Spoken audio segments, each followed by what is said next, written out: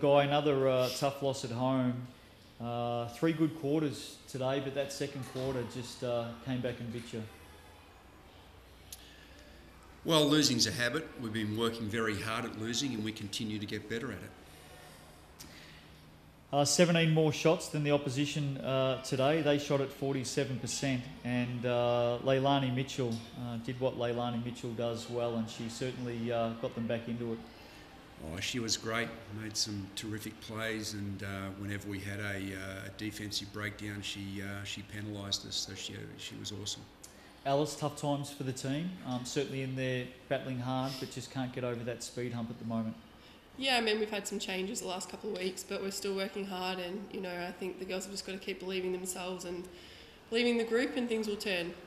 Kalisha Keane, new player in from Canada, barely 24 hours in the country, steps out for her first game. How did she settle in?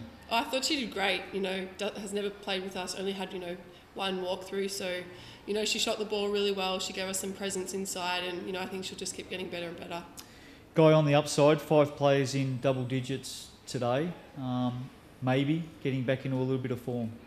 Well, some needed to be because they took enough shots. And finally, Alice, the road ahead, heading to Townsville next week now. Yep. Always a tough proposition up there, but hopefully that next win's not too far away.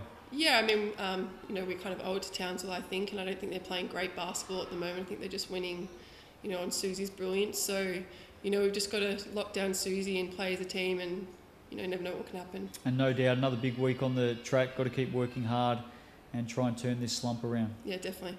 All the best.